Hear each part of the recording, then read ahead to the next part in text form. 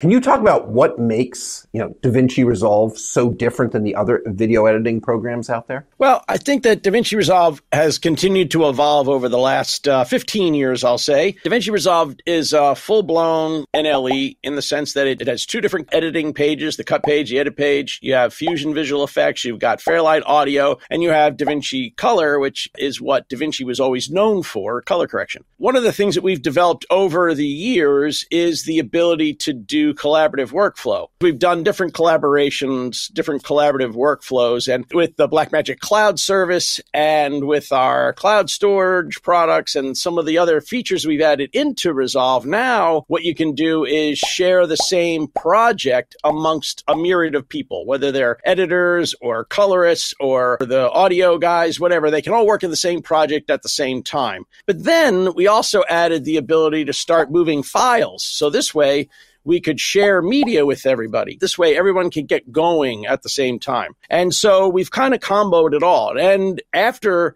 we sort of got that all rolling, we also added features into our Blackmagic cameras where the cameras can send the files directly from the camera. So there's a lot of different ways to do it. But at the end of the day, it doesn't matter where people are. They can work on the same project. And this really helps people, especially like independent filmmakers who, maybe they're doing their own editing, but they want a colorist to help finish this project for them. Well, they can do it collaboratively and not have to wait forever to get results and things. They can kind of do it all at the same time as needed by sharing the project files, sharing the media and all of that. And it just works uniquely. So one thing I really like is how you're not hardcore trying to lock us into your cloud as hard as, let's say, some other competitors. A lot of this stuff, you'll do the cloud storage for us, or we can use Dropbox, the collaboration server. You guys will run it for $5 a month, or you'll give us the software and we can, run it on a server in our closet. I really like that. And of course, now that I have the option, I'm like, I'll just have them take care of it.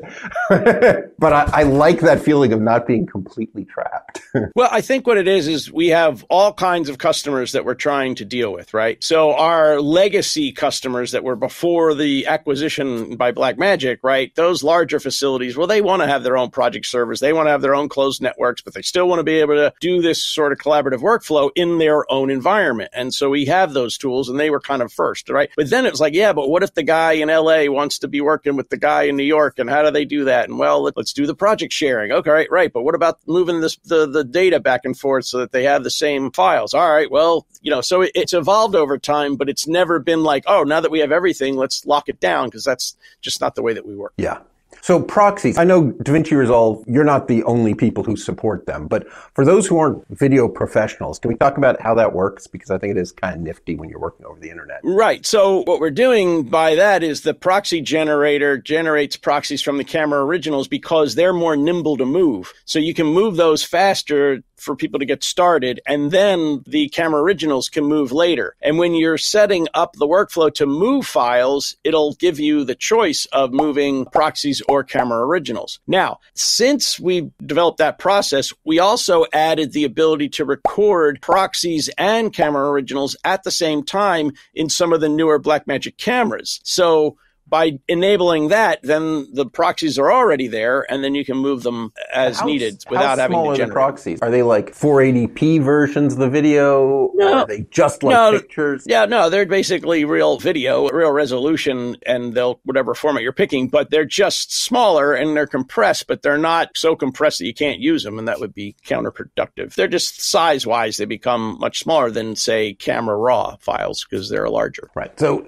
as you were hinting, obviously Blackmagic has a lot of hardware, cameras and mixing boards and stuff. Is there cool stuff that happens when I start using, Blackmagic hardware with the software, or is there, as opposed to anyone else's cameras? Well, that's the thing. The new ability to record proxies and camera originals in the cameras is new and very cool. The new Pixis 6K camera, which is a full-frame 6K camera, has a 10 gig Ethernet port on it, so you can pull files directly off the camera while you're, shooting. The new Ursa City 12K LF is a large format 12K camera that also has the ability to have a 10 gig Ethernet port to pull data straight off the camera, but it also has Wi-Fi, so you can actually move it off that way too. What kind of bandwidth does a 12K camera use? The thing about the 12K camera and the 6K camera for that matter is that we use Blackmagic's own codec, which is Blackmagic RAW. So Blackmagic RAW files are a lot more nimble than a standard RAW file, and we developed it that way because we wanted people to be able to move the files and use them on a laptop. That's one of the challenges that we knew going forward when we developed the larger sensors, was that unless you can use the files properly and without having to wait every 2 seconds for it to refresh and play, then what good is it, right? So we developed our own codec to make it more nimble, to be able to handle the workflows that we want to support. And that's where we are now. And then getting the footage off the cameras faster and being able to send them directly to, you can stream basically out of the cameras. So, I mean, added things that we've done. And I still think there's other things that we can add. I don't even know what they are, but I'm sure somebody's thinking about it. So my friend Tim is really concerned about other people jumping in when he's editing the video and, doing things to his video. I totally get it. Now, if you're working in a timeline, you have priority and you can assign priorities to it. So they can't actually work in your timeline, but they can work on the same project at the same time. So that's different. It would be silly if you're like lining up an edit and all of a sudden somebody drops a video on top of your edit and you're like, hey, what happened there?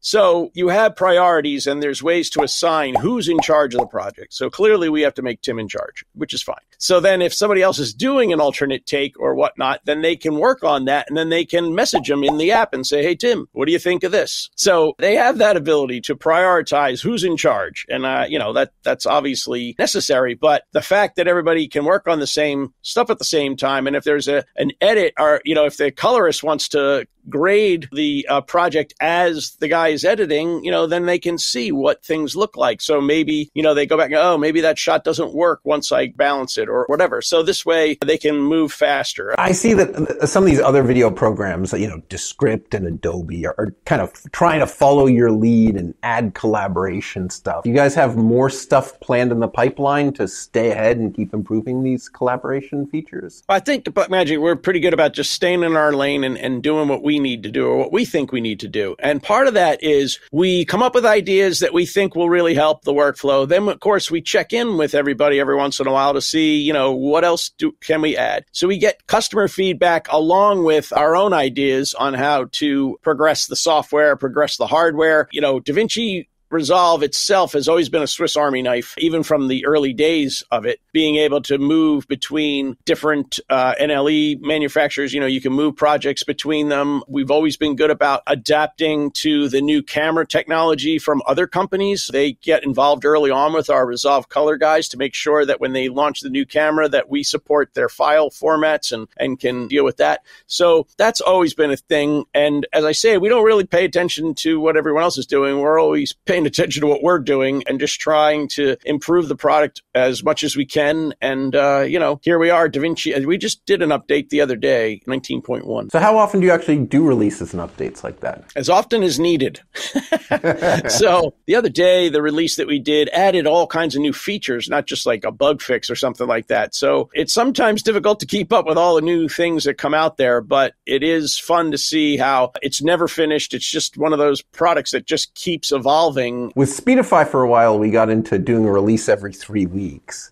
And that was too much, it turned out. So I think the every 2 months is where we're settling. It still feels pretty agile. For new people just getting started, what's your advice? How do you get started with DaVinci Resolve? So what I think is really cool about DaVinci Resolve is that, we have training materials on our website. So you can go on our website and we have sample projects and you can download the material and you can download the course guide, and it's like a self-taught way to get through Resolve, right? But we also have tools inside the software, so you can set up your keyboard to mimic whatever NLE you came from. But the thing that I find, because I don't use it every day, so occasionally I get stuck and I go, how did I do that before? And I just Google it, and boom, there's a video. Because for some reason, people make lots of videos showing people how to do things, especially the new stuff. So not only do we have our own materials, but then the internet, and the guys are just going crazy making videos showing people how to use the new things. And I think that's really cool. So there is an unlimited amount of material out there to learn how to use it. And as I say, if you Google your question, you'll find the answer in usually like 3 videos. I guess it's one of those surprising bonuses about making programs for people who make videos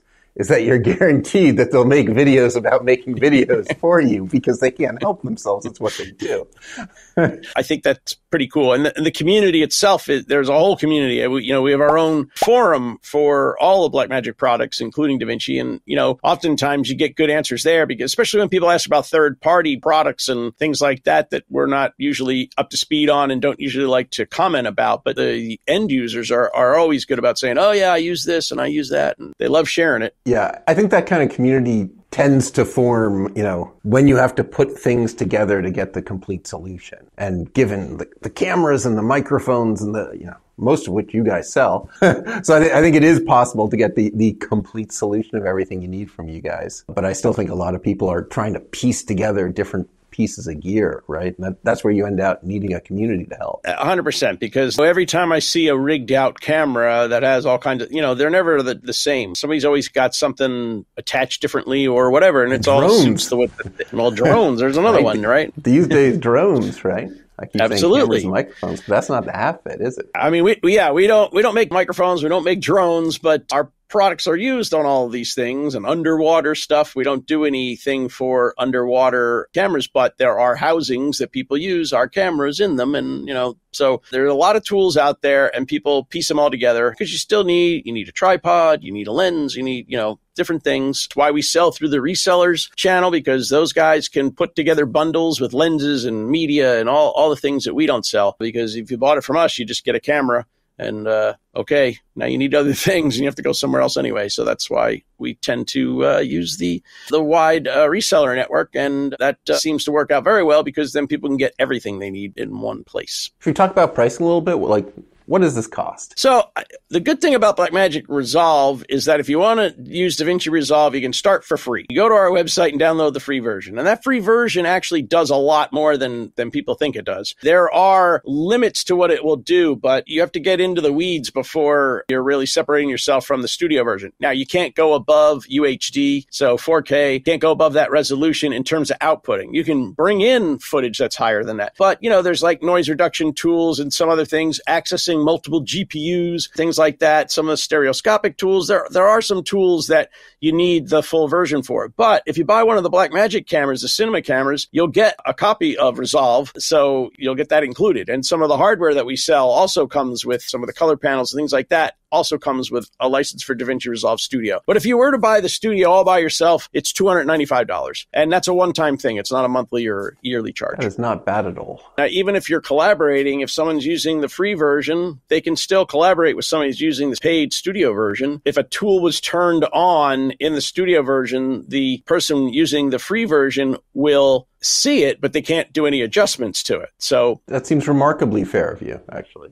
Yeah, I think it is too. The fact that you can do it. One thing I was wondering about is like network requirements for collaboration. Like how fast an internet connection does everyone need to actually be able to work together on a video? Well, on a base level, you just move the project file, right? So that's really easy. That's light and that just downloads. The other thing is that we want to be able to move the files from one place to the other. So that way they can get started and not be using material that's stored in the cloud necessarily. You want to just move it through to your premises. And that all is bandwidth dependent, but what it doesn't do is prohibit you from using, doing the project just because you have slow internet. And as soon as you get some of the files to download, say through Dropbox or whatever, then you can get going and get started on it. So that's where you want to, setting up the workflow is not so much that you're all connected to something in the cloud. It's more about moving the files from one place to another through the cloud. And that way you're able to get everybody going without having to worry about who has what, internet speed at home and things like that. Now, when you're on premises and you're sharing like through our 10 gig ports on our cloud store, then through your 10 gig, network there, then you're really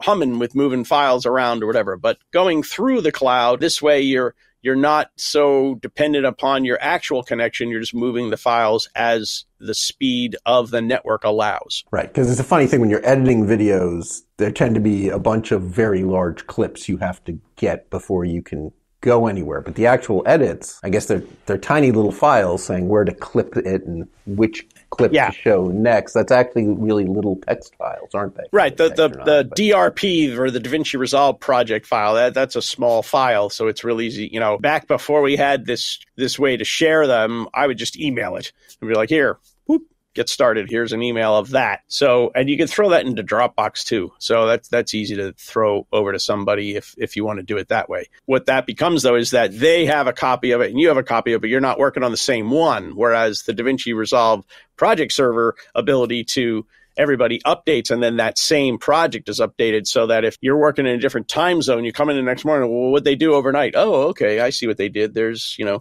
Tim's version 3 that we all like. So, that, I think, it's my callback to Tim. Tim will appreciate that. I'm sure he will. I hope so. So I think that is, that's where you're taking this sharing to a different level, that everybody's working in the same project. So that way everybody knows exactly where we are, instead of having to keep sending an email that says final 3 or whatever.